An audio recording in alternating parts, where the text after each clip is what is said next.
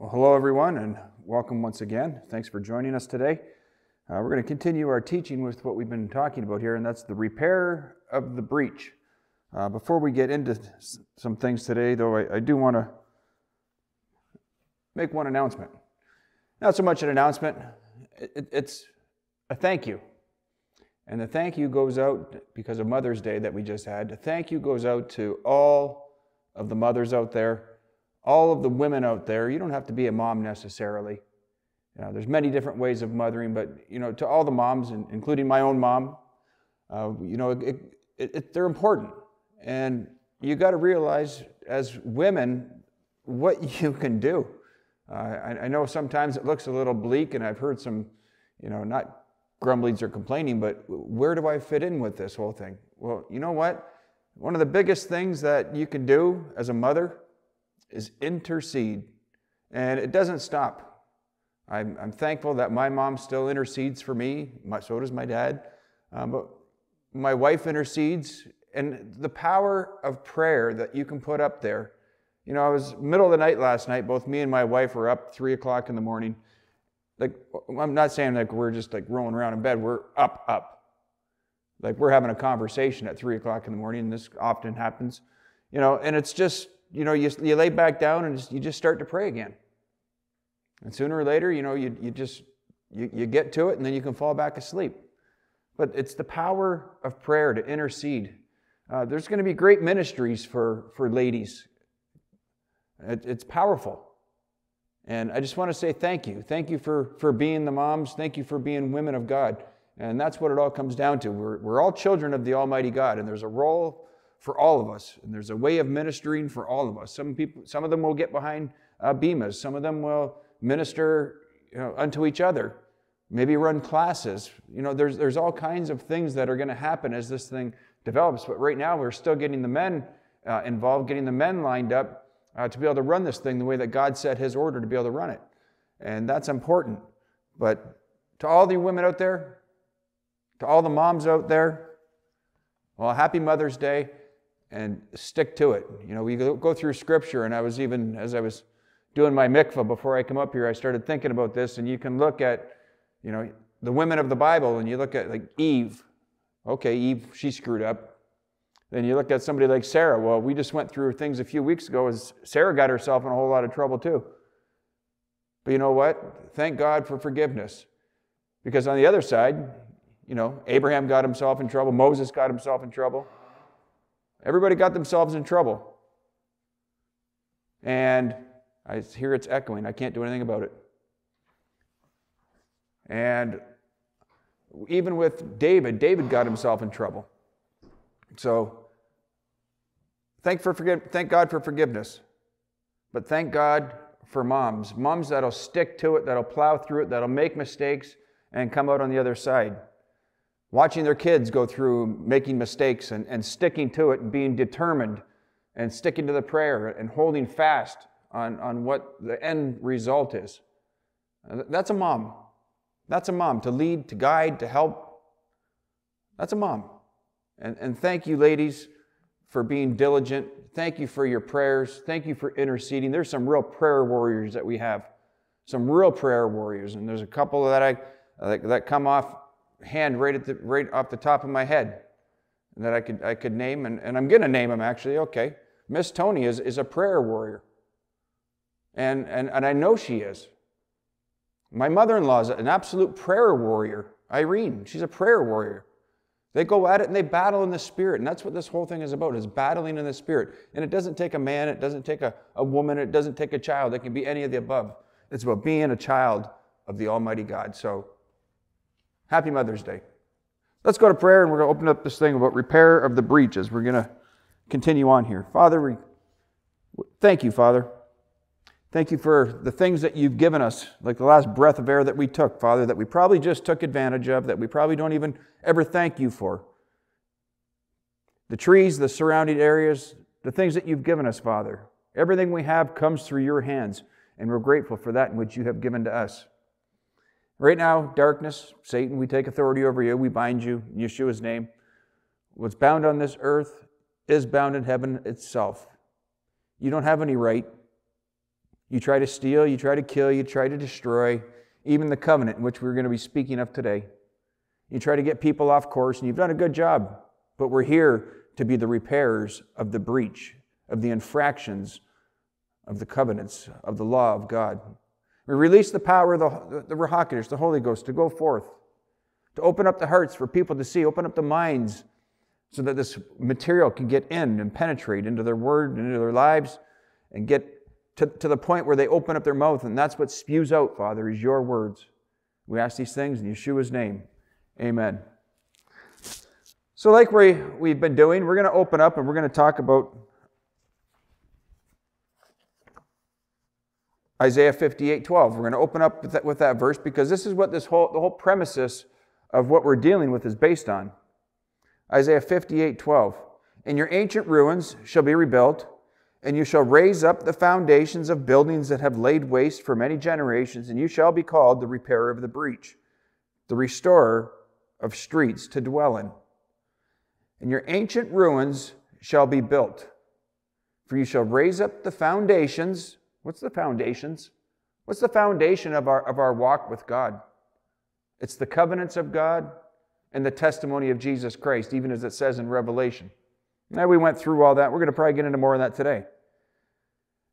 The foundations of buildings that have laid waste, because it sat there. It sat there and nobody did anything with it. And you can see that all the way through Scripture. Every example that we've used, they got away from the covenant, just kind of laid to waste. You can see the one time in Scripture where they actually pulled out the law of God and they dusted it off and said, "What's this?" Yeah, because it was what? It was laying waste for many generations. And you shall be called the repairer of the breach, the restorer of streets to dwell in. You see, we go through this whole thing, and we're going to start off here in 1 Kings 8:3. And we've got a lot of Scripture again today, but we have to cover it because these are examples of what they've gone through already at one point in time of history. And we're just bringing forth the examples to see what God did back then. And we know that God is the same yesterday, today, and forever. But at the same time, we don't think that He is the same yesterday, today, and forever, because we think that somewhere along the way that He said that stop keeping my commandments, stop keeping my covenant. And a lot of people have heard this, and a lot of people have gone through this. And you go out there and you talk to anybody, and they're going to talk over here about Paul. Well, Paul said, well, Paul's not God, first of all. God said, do you ever hear anybody say, well, Legion said? Well, Saul, when he was possessed with the demon, with the devil, he said, no, they got to have a crutch. They have to go back to somebody. They go back to Paul because Paul was a very astute man. Paul knew the Word of God. Paul knew Torah. At the same time, Paul was extremely misunderstood. Paul was not in the rule-making business. Paul was in the problem-solving business. Paul was solving problems with the congregations in which he was dealing with. He was an apostle, and he was going around solving problems and writing letters to people as they wrote. And there were responses most of the time to problems that were coming at him, and word got back to him.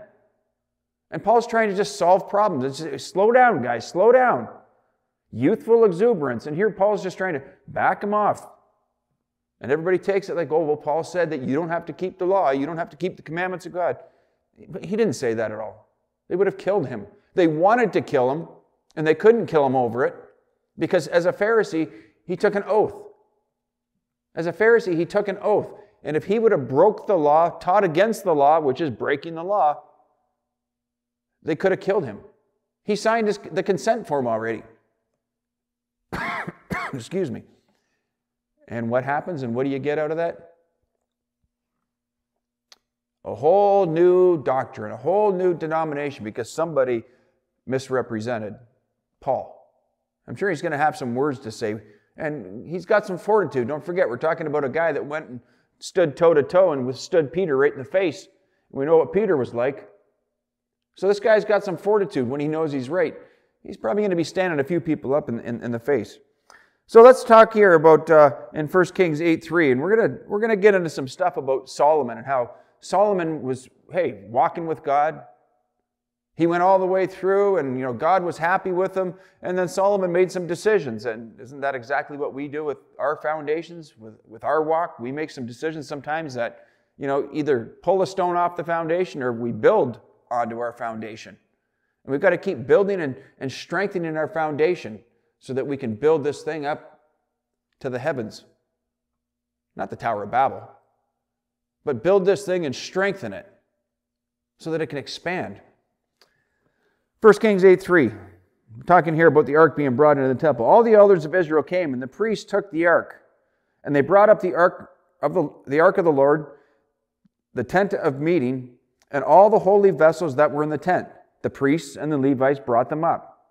King Solomon and all the congregation of Israel who had assembled before him were with him before the ark, sacrificing sheep and oxen, so many that they could not be reported or counted. And the priest brought the ark of the covenant of the Lord to its place in the Holy of Holies in the house, under the wings of the cherubim. For the cherubim spread forth their wings over the place of the ark, and the cherubim covered the ark and its poles. The poles were so long that at the end of them were seen from the holy place before the Holy of Holies, but they were not seen outside. They are there to this day. Interesting how it says that they are there to this day. There was nothing in the ark except the 2 tables of stone which Moses put there at Horeb, where the Lord made a covenant with the Israelites when they came out of Egypt. And you can find that over in Deuteronomy 10. But it's the same covenant that was made there that we're talking about now. 1 Kings 8:10. When the priest had come out of the holy place, the cloud filled the Lord's house. So the priest could not stand to minister because of the cloud, for the glory of the Lord had filled the Lord's house. And what's that mean when God does that? That means that God was happy. Because when God's happy with what you've done and you've pleased the Father, God is going to show His pleasure one way or another. You see it after services, you see after sermons, when things are done and God's happy, you see the miracles come. Because Scripture talks about it'll be followed with signs and wonders. Confirming the Word, confirming the truth. And what was going on here was an absolute glorious time. But God wanted them to know that they were doing it right. They were doing something that pleased Him. Pleased Him. And what pleases God? Just doing what He said to do. There's no commandment in Scripture about, you have to fast, but you know what? It pleases the Father. It's like an offering. You're doing something beyond the command. We know that a tithe is part of the command. The blessing comes in the offering because there's no command to that. That's the heart. And when you're fasting, it's like an offering. And you're offering that up to the Father. You're offering what? Your flesh up to the Father. And that He looks at and He says, okay, we got somebody here. We see the heart, but why are you doing the fasting? And that's why we have to get back to making sure that we're doing the fasting right. Oftentimes we have fasted, and we've all been guilty of it probably at one point in time, trying to force God's hand. That's not what Scripture talks about with fasting. It's about breaking things down, opening things up, tying up the spirit world, setting people free. This is the kind of fast I want, it says in Scripture, and you can look that up. We've been talking about it for a couple of weeks now. But it's when God is pleased, God will show His pleasure to His people. Jump over here to Acts 1:14. We've got one verse there. If you don't want to jump there, that's fine. We're going to jump over to Acts 2 after that. Acts 1:14. All of these, with their minds in full agreement, devoted themselves steadfastly to prayer, waiting together with the women and Mary, the mother of Jesus, and with all His brothers. Why? Because they were in accord. They were in one accord. And again, that makes God happy. Happy. You can't force people to participate. But when everybody's heart is leaning towards the Father, it's pleasing to the Father. And it comes down to what? Praying, believing. Praying and believing. That's what our job is. Pray, believe, receive. And all this was going on here, what we're talking about here in Acts, it was during one of the feasts. Because what were they doing? Fulfilling one of His commandments again. So let's jump back to over to Acts 2:1. And when the day of Pentecost had fully come, they were all assembled together in one place. When suddenly there came a sound from heaven like rushing of a violent tempest blast, and it filled the whole house in which they were sitting. And there appeared to them tongues resembling fire, which were separated and distributed, and which settled on each one of them. And they were filled, diffused throughout their souls with the Holy Spirit, and began to speak in another foreign and different languages, as the Spirit gave them the clear and loud expression in each tongue in appropriate words. This happened all because of the fact that the Holy Ghost was sent back to the face of the earth. And it happened for a couple of reasons. One, obviously, because Jesus Christ said that He would send it back. He said that He would send the Comforter to lead you and to guide you into all truth. And the second part of that, they were in one accord, and they were doing something on His feast day, and God always makes His major moves on His feast day. The problem is, if you don't believe in the feast and that we have to keep the feast anymore, you're not going to be there to see anything because you don't even know when they're at. Jump to the negative? No, jump to the obvious. You got to be there to participate. You got to be there to participate. But again, everybody loves participating in the 91st Psalm and the protection of God, and they love all that stuff, but they don't want to do the work to get there. They don't want to do what God says to get there, but they demand God to show up when they demand God to show up. You see, it's not just incremental when you just decide you need God to show up. We go to a war as a country and the churches fill up. And then war's over, churches empty out. Well, what about those gaps there? That's one of these walks.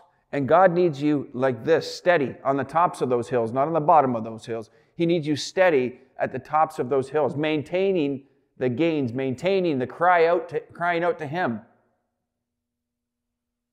That's what He needs. That's what He wants. And that's what is called what? Faith, faithfulness, being steadfast. Being steadfast, yeah. That's what God is really looking for out of your walk and out of your life. Let's go to 1 Kings 9, verse 3. 1 Kings 9, verse 3. The Lord told him, I have heard your prayer and supplication which you have made before me. Again, prayer and supplication. And what did He say? I have heard your prayer and supplication which you have made before me. Crying out. I have hallowed this house which you have built, and I have put my name and my presence there forever. Forever. My eyes, my heart shall be there perpetually. Perpetually. His eyes and His heart. He's always looking out for His land. The land that He set aside for our forefathers. The land that was promised to us once again. But He heard His prayer and supplication. And if, there's those big little words, if you walk before me as David your father walked in integrity. And I want you to write that down, 1 Kings 9:4, and that word integrity. We're going to talk about that a couple times here today. Integrity of heart and uprightness, doing according to all that I have commanded you, keeping my statutes and my precepts.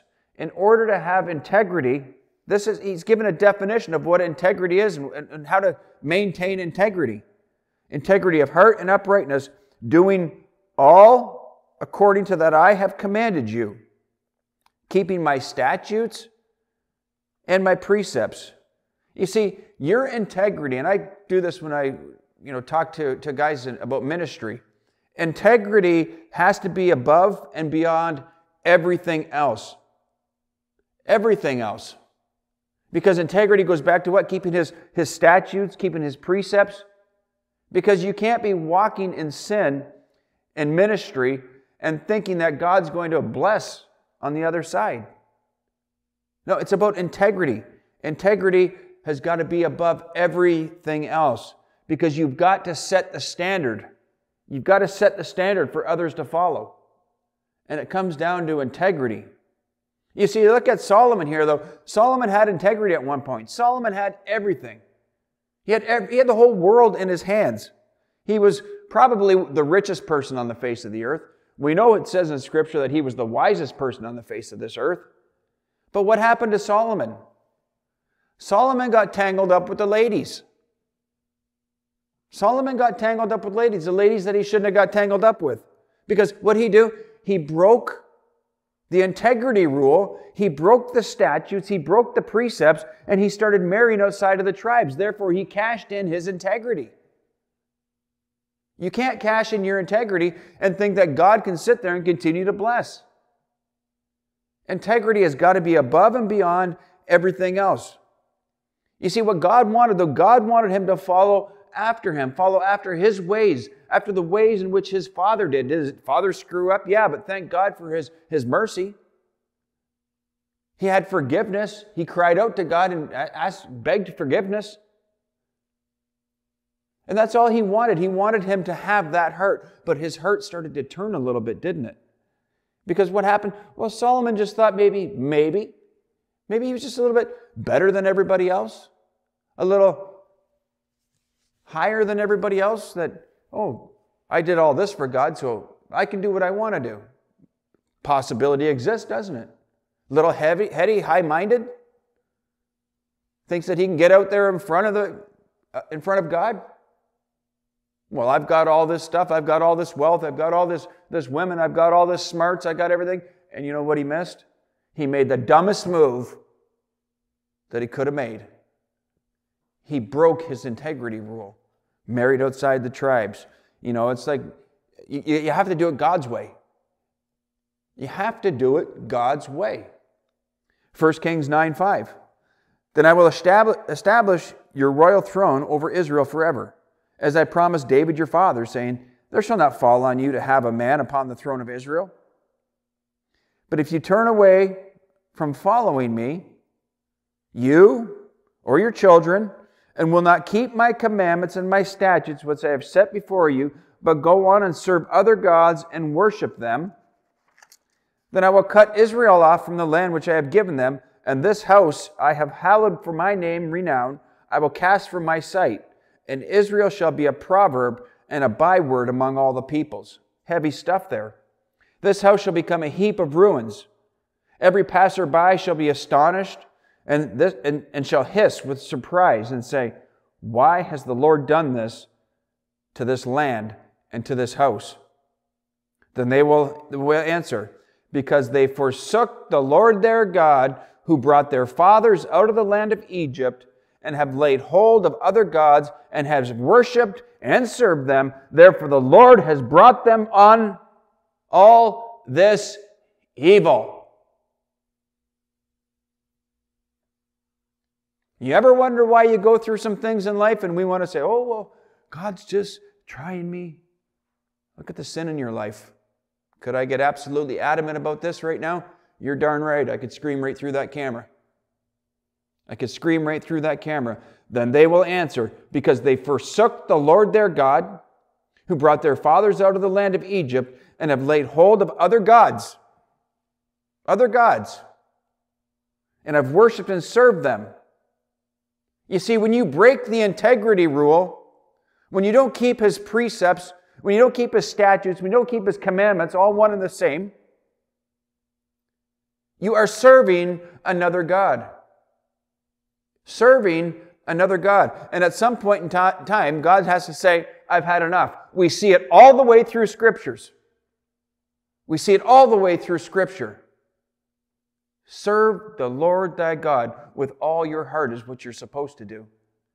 But we have example after example after example. When people got away from the covenant, when they refused to come out of their sin, God just has to eventually go. He hasn't blessed it for a while anyway because he can't get involved with it, and sooner or later it just falls apart. He just lets the whole thing go. And they will answer, because they forsook the Lord their God, who brought their fathers out of the land of Egypt, and have laid hold of other gods and have worshipped and served them. Therefore the Lord has brought all this evil on them. You see, he even told them what was going to happen. He told them, what they were going to say. And we should be able to relate this to absolute today, because it hasn't changed. God is the same yesterday, today, and forever. Yesterday, today, and forever. You see, if you just do what God wants you to do, God will cover you. God will cover you. Because that's how the 91st Psalm gets enacted. You see the pattern now? It's not just, oh, I want to keep the 91st Psalm. I'm going to reach over there, I want this. And then I'm going to go out here and I'm going to worship other gods and think that this 91st Psalm is going to uphold me. And you can get into worshiping other gods. We're going to talk about that in a minute because that's some serious stuff here.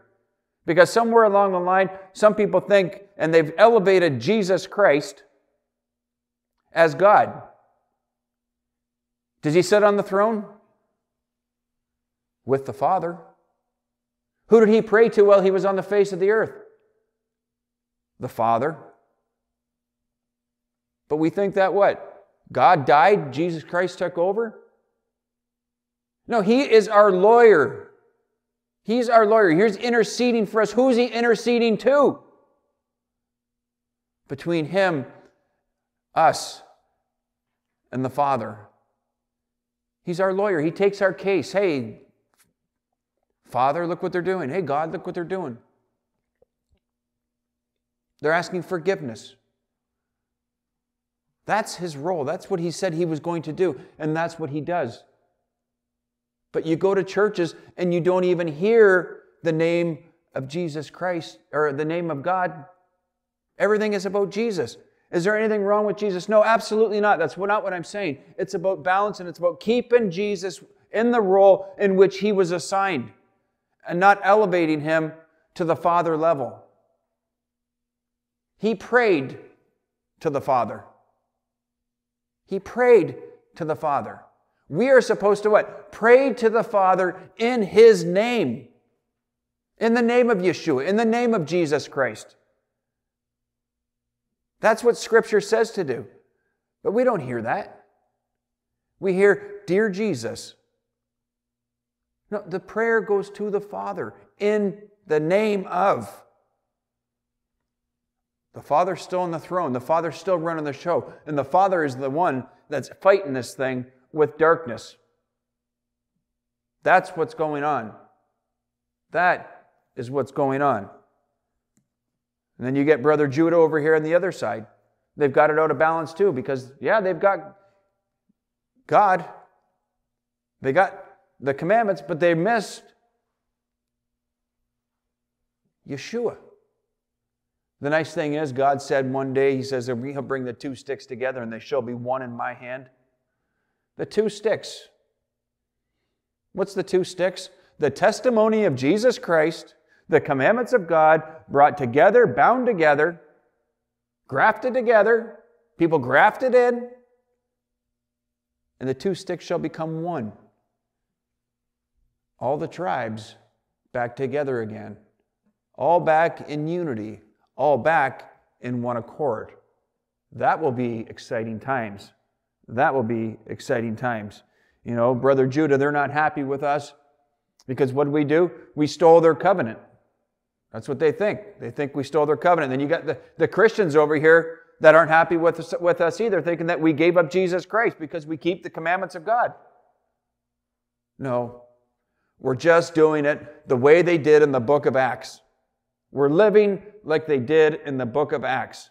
They kept the commandments, they kept the law, all one and the same, Torah observant, and they had the testimony of Jesus Christ. See, what we're doing isn't new. It's very old. We're just doing it again. Finding those what? Foundations that were laid back there, dusting them off, bringing them forward, building on them.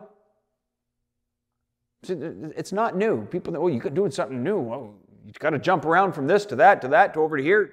No, it's just bringing it back again, just like it's always been done.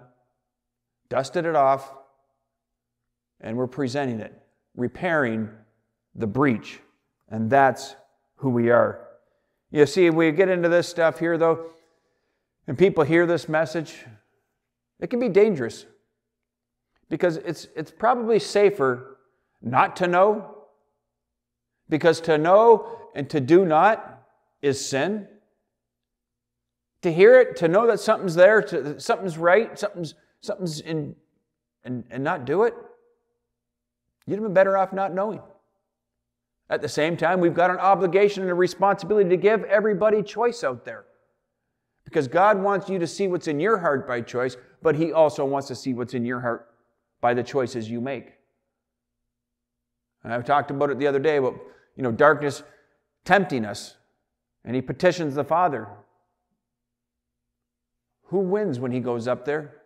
Does God say, I got you? Or does Satan say, I told you so? What is it with your walk? What is it? What happens there? Dangerous times. Dangerous times. You're going to get fed. And you're going to get fed enough to grow or to stumble. And, there's some people that this thing is right on their heels like a Mack truck. Why? Because you have to get up and walk on your own at some point in time. Because God's never shut the truck off. It's always been in gear and it's always been moving forward. And there's some people who refuse to get up and walk. Who refuse to get up and pick up their cross and follow after Him. Refuse to pick up their destiny, what they were placed on the face of this earth for, and refuse to do it. And sooner or later, this thing is going to run them down.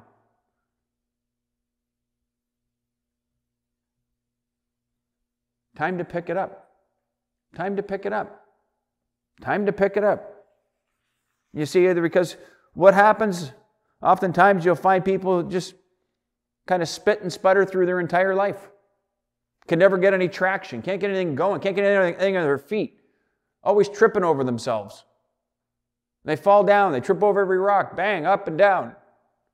It's called spitting and sputtering. It's called being on milk. And it's about getting to the point where we get into the meat. And you can partake of the meat. When you can be grounded, when you can get your balance.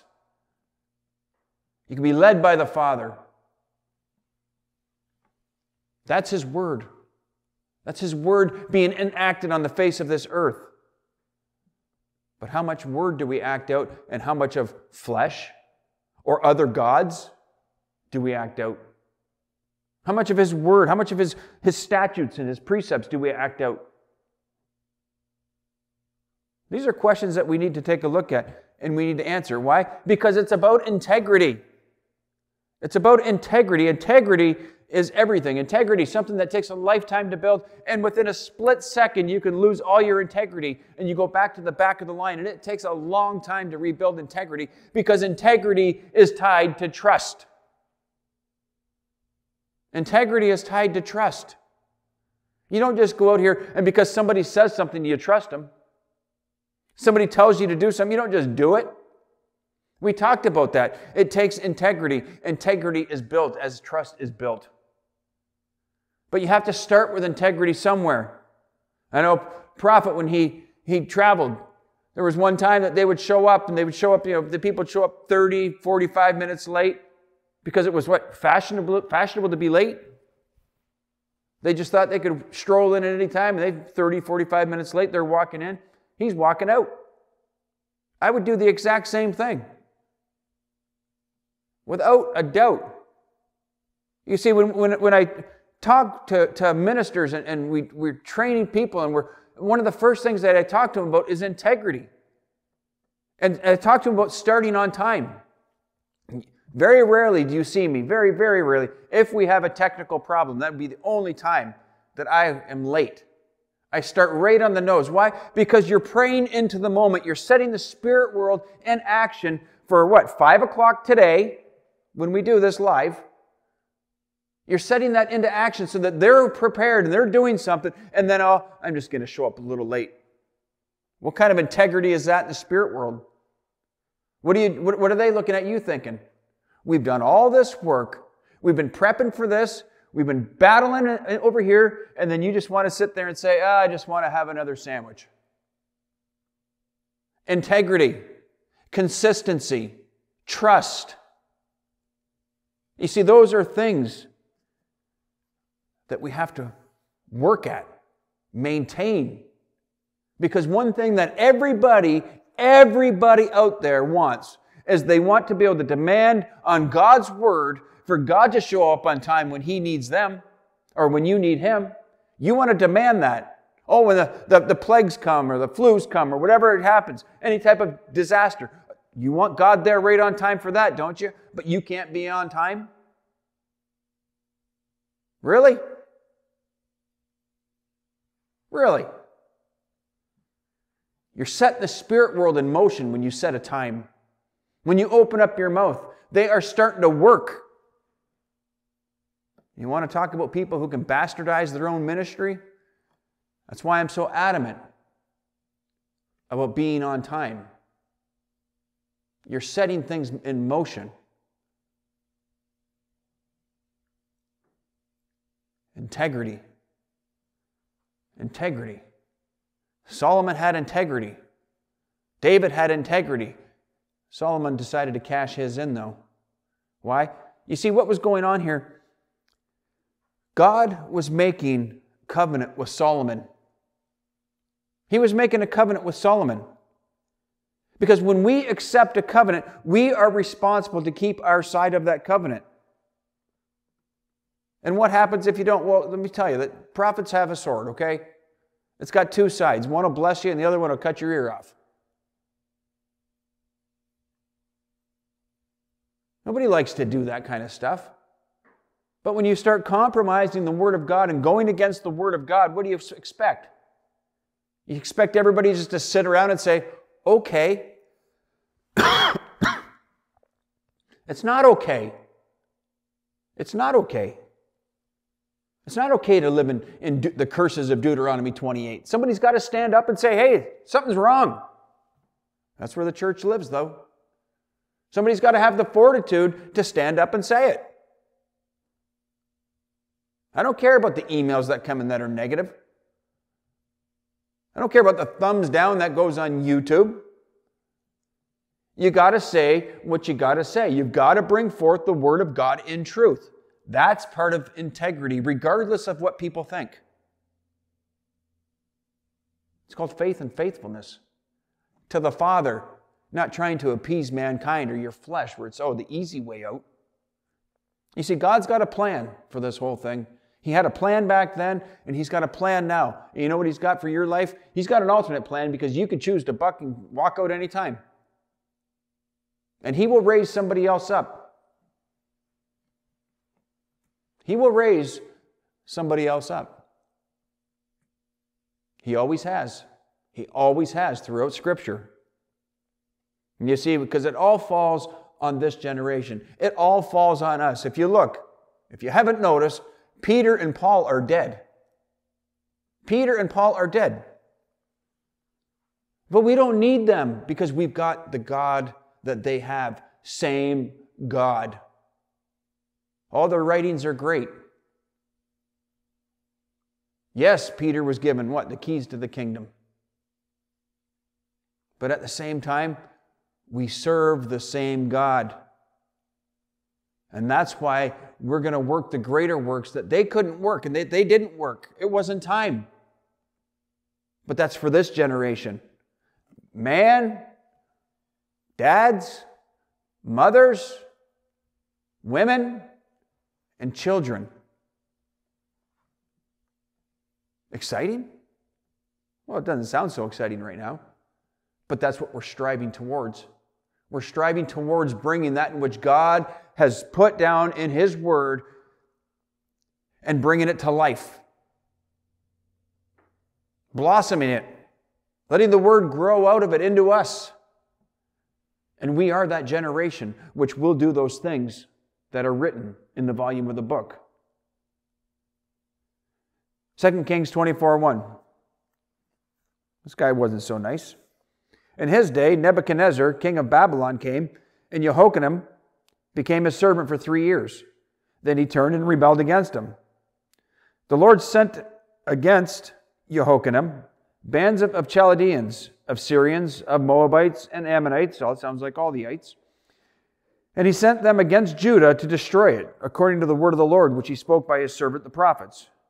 Surely this came upon Judah at the command of the Lord, to remove them out of his sight because of the sins of Manasseh according to all that he had done. Are you listening to this?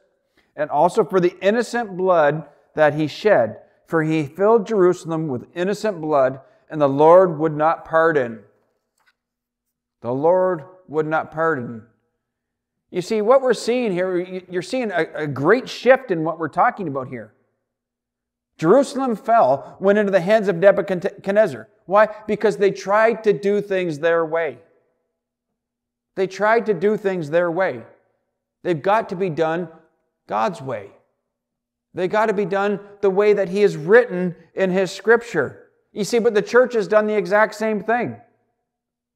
God coveted to us, and He gave us choice. What choice have we made with that? No, we don't need that. Nope, don't need that. Well, by default, you're partaking of the curses that are there.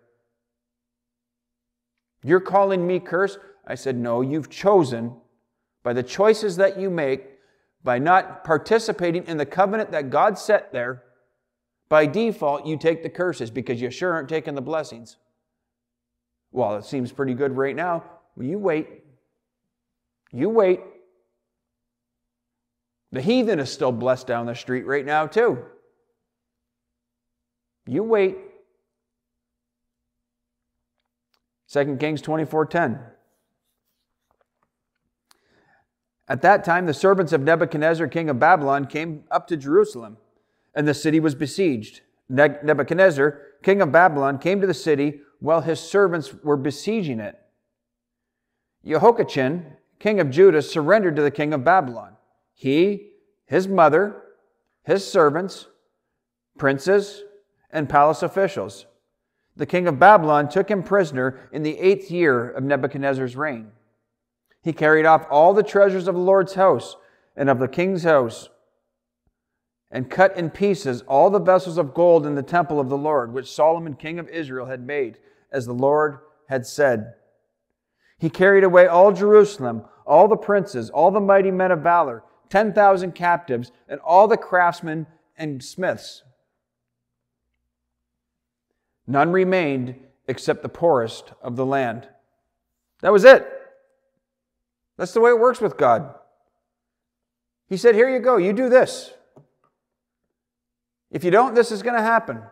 What, is He a liar? Is He going to defile His own word? Oh, maybe just make a special exception for Solomon? No, it didn't happen. Everything was destroyed. Everything was taken down. But the people destroyed Israel. And just like Daniel has said, what did Daniel say? He said that because of the decisions that people are making, they bring the curse upon ourselves or upon themselves. We have brought the curse upon ourselves. Your choice. If you go on the Ephraim International YouTube channel, Mr. Ernest Jacobs is doing a series right now on defilement, and it talks about there, he talks about we do it to ourselves. We do it to ourselves. And this is exactly what happens. We do it to ourselves by the decisions that we make. 2 Kings 24:15. Nebuchadnezzar took captive to Babylon king of Jehoiachin, his mother, his wives, his officials, and the chief and mighty men of the land. The prophet Ezekiel included, talked about that last week, when everybody went into captivity. He took from Jerusalem to Babylon into exile. And the king of Babylon brought captive to Babylon all the men of valor, 7,000, and craftsmen and smiths, 1,000, all strong and fit for war. And the king of Babylon made Mattaniah, Jehoiachin's uncle, king in his stead, and changed his name to Zedekiah. You see, these things are real. These things are real. Our God is real. And when God says something, He means it. When we have gotten away from the covenants of God over the eras of time, right back to the time of creation, to the time that they were given, and the covenant started with God. If you upheld your end, the same covenant God's upholding His side,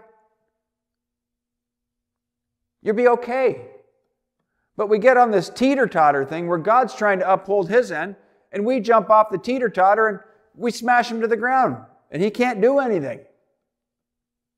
Stay on your side. Keep it in balance. Do what you've got to do, and the thing can be level and where your walk needs to be. Because you're including the covenant, you're including Jesus Christ on the other side, and you're sticking to it, and you're staying in balance and staying in your position. Chasing after your flesh, you're going to get off that teeter-totter and run after your flesh and crash. There it goes again. God can't do anything now. And then we come back and we decide we want to get back on the teeter-totter. Well, then we got to build a little bit of integrity with God. We got to build a little bit of trust again. We've got to go through some purposes of temptation because we've got to see what it's in our heart, and we've got to prove to ourselves what's in our heart. It's all circular. It's all circular. And over the eras of time, it's always been circular. We've got the covenants. We've gotten away from them. Penalty comes, punishment comes. Got the covenant again, go through this process, and here we are. We're about to get the covenant again out to the world. And this is the doctrine of the Father. That's the doctrine of the Father. And look at the blessings that can come. When you are doing the bidding of God and you are putting out the doctrine of God, when you are taking the testimony and you're taking the covenant and you're putting it out there to the world, and ministry to people. It doesn't have to be in a room full of people. Sometimes it's a phone call. Sometimes it's putting your arm around somebody. Some people like to do street ministry. Some people like to knock on doors. It's about getting the word around there. They never had internet, but they got Jesus Christ's testimony around the face of the earth, eh? The disciples did a pretty good job of that. There's not too many people on the face of this earth who haven't heard Jesus Christ. They never had internet. They never had airplanes. They never had emails. But part of the quick work in the end time? Possibly. Possibly. But God says He's going to purpose the heart of man too. He's going to purpose the heart of man. When they hear the message that you want to bring forth, their heart is going to leap and jump. And then they've got choices to make. Stay where they're at, or pick up your cross. Or pick up your cross and follow after the true God upstairs. The way that He wants to be served, doing it His way. It's not about following a man. It's not about following me. It's about being led. Led in the things of the Father. You get out of line, yeah, God's got people on the face of this earth that kind of shuffle the papers and make sure that they're straightened back up again. That's what it's about. He has always had His prophets to do that. He's always had His prophets to do that. 2 Kings 25:9. He burned the house of the Lord, the king's house, and all the houses of Jerusalem. Every great house He burned down. And the army of the Chaldeans who were with the captain of Babylonian guard broke down the walls around Jerusalem. Jumped down to 13. The bronze pillars in the Lord's house and its bases, and all the bronze the Chaldeans smashed and carried the bronze to Babylon.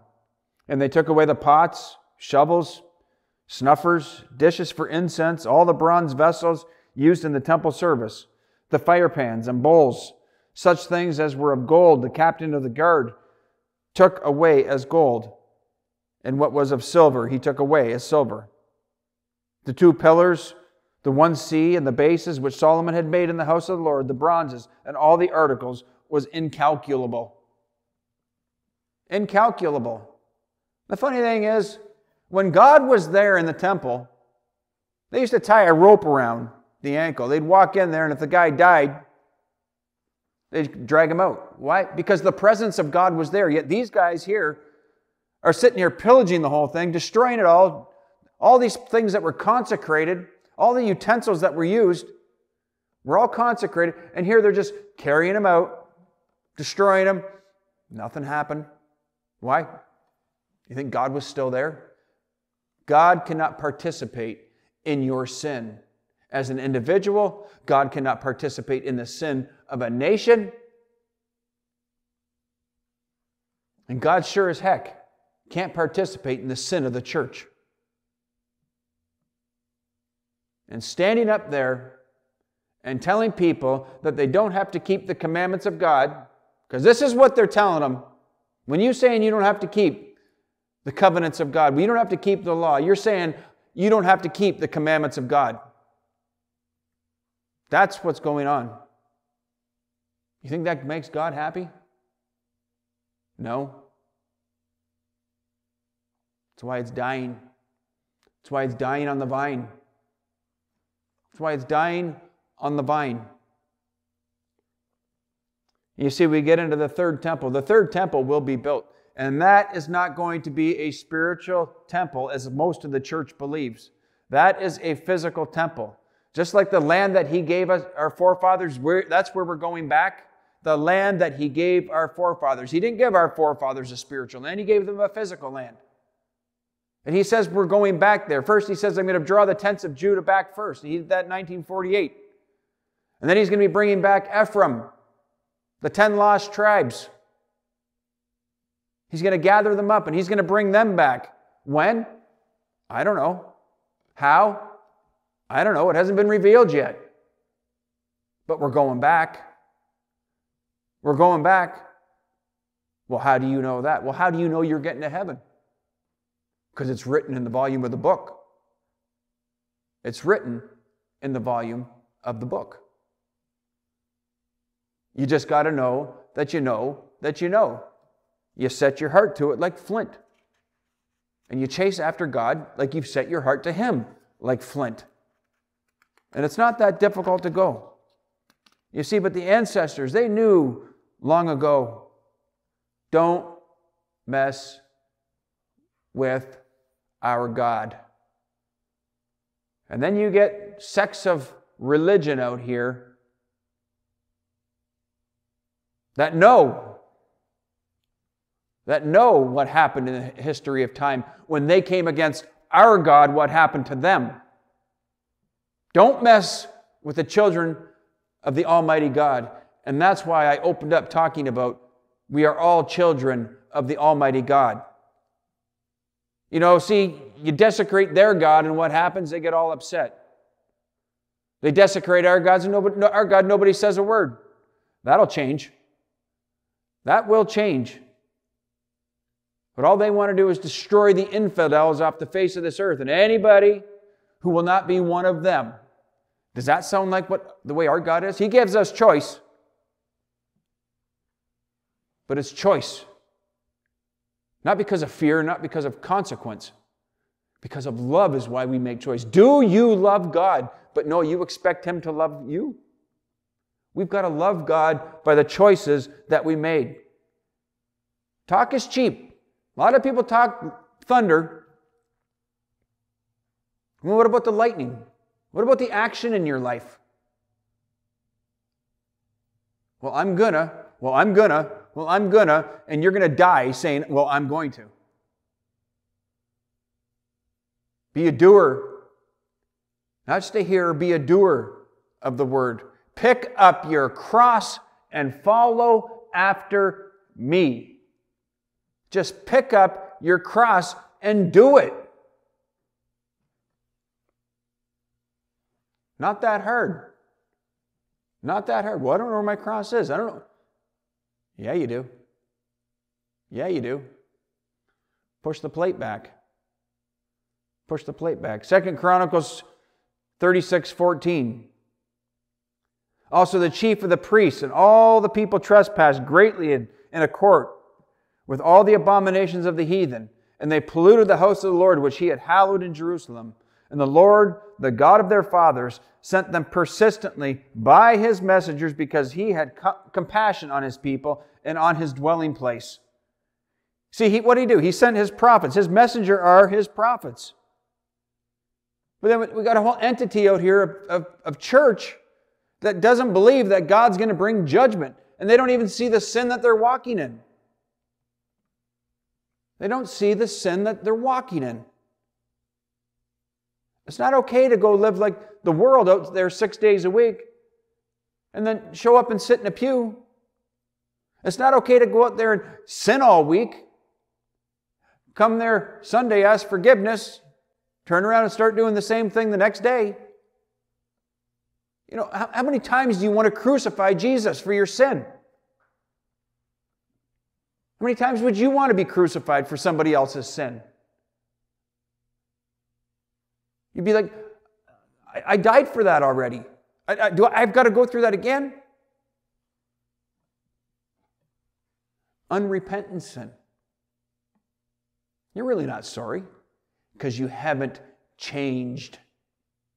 That's what happens with people like that. They haven't changed. And I'm not pointing a finger at the people that are here today. I'm looking at the fact that there's going to be a whole nation we've got to go out there and find, and you're going to run into this all the time. Put those bullets in your gun because you're going to need them. Those are weapons of word that you can bring forth to people and utilize it on them. Why? To get them to straighten out so they can see within their own heart, within their own mind, through their own eyes. Because you're not going to scream or yell at somebody into submission. It never has worked in the eras of time. What you want them to do is look inside themselves and look unto their God and look into the Word and find it for themselves and come to their own realization, because now you got a winner. Now you've got a winner. But you're not going to argue somebody into submission, scream and yell at them because they're wrong. It's never worked. Sometimes we get compliance because they just want to get away from the situation. And they go right back to doing what they were doing. They haven't changed. Nothing in there has changed. You see, but this whole thing, you look back, and a lot of this, the warnings. I want to read that again. And the Lord God, their fathers, sent to them persistently by His messengers, because He had compassion on him and his people and on his dwelling place. Compassion. God had compassion. You see, I want to talk about something here for a second. Back in the times when they took the prayer out of school, and I don't think anybody realizes how devastating that truly was when they took the prayer out of the school. That opened up things like violence, gun violence, massacres, and let me tell you something else. All kinds of sexual sins. It opened up the doors for all of that to come in. As soon as they took that out, the door was open and they just walked right in. And now you're seeing it really, really, really take off in the last decade or so. And now the biggest thing that happened there, homosexuality came in at that point in time into the schools, and it came into the kids. And here we are generations later. And what a disgrace we have out here in the school, to the point that you don't even want to send your kids to school. You see, we want to send kids to school mostly because parents don't want to do the work, or they've got to go to work or something like that, and they're using it as a babysitter. But there is more sin in those schools than that parent will face at work that day, probably. And you're asking your child to take on that burden, that which you won't do. Take on that burden of all that force coming at them. You see, you wouldn't stand your child in front of an army and say, okay, you go fight, I'm going to be over here. But you'll do that because you can't see into the spirit world and what's going on. You can't see the damage. You can't see what they're absorbing. You can't see the mindset that they get into because of the things that they're constantly bombarded by. It's like watching the wrong TV show over and over and over and over. That's what it's like for them. And then we expect them to come out perfect? What about removing yourself from the sin? Is it easy? No. Will we have our own education system? Listen to me, Ephraim. Oh, yes, we will. Yes, we will. Maybe it's a curriculum that you teach at home. Maybe it's an online courses. Maybe you teach part of it at home yourselves. Maybe they can jump online for something. We will have an education system that will be holy, righteous, and pleasing to the Father, to save our kids from the abomination that's going on out here in the schools. And it all started back when they took out prayer. One more verse, and then we're going to wrap this thing up. 2 Chronicles 36:16. But they kept mocking the messengers of God and despising his words and scoffing at his prophets, till the wrath of the Lord rose up against his people, till there was no remedy or healing. Till there was no remedy or healing. You know, it says in Scripture, touch not my anointed and do my prophets no harm. What'd they do? They did harm. They did harm. They wouldn't listen. They did harm. But there was no remedy or healing. You see, no remedy. No remedy. No remedy means either you've blasphemed the Holy Ghost or you've been turned over to a reprobate mind, because there's no remedy for those two things. You cannot come back from being turned over to a reprobate mind, and you cannot come back from blaspheming the Holy Ghost. And the wrath of the Lord rose up against his people till there was no remedy or healing. Serious stuff. Our God means business. You're about to see God stand up, and you're going to see God rise up because of the great sins in which we walk.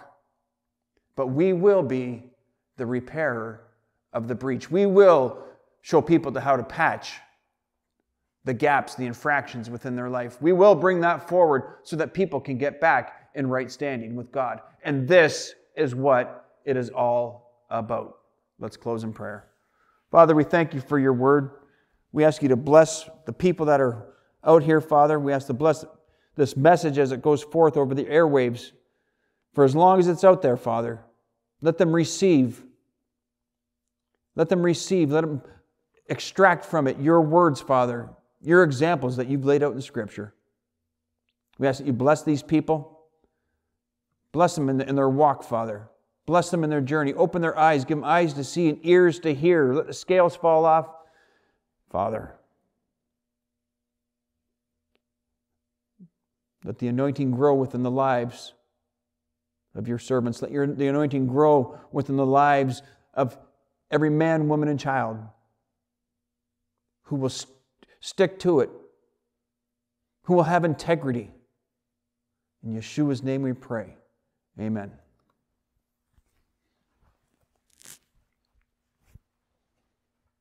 Enjoy your week, everybody.